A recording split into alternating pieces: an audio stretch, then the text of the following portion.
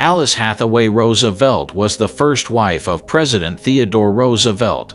She was born in 1861 in Massachusetts and grew up in a wealthy family. Alice was known for her beauty and her spirited personality, which earned her the nickname Princess Alice. Alice and Theodore Roosevelt were married in 1880, and they had one daughter together, named Alice Lee Roosevelt. Sadly, Alice Hathaway Roosevelt died at the young age of 22, just 2 days after giving birth to her daughter. Alice is buried at the historic Greenwood Cemetery in Brooklyn, New York.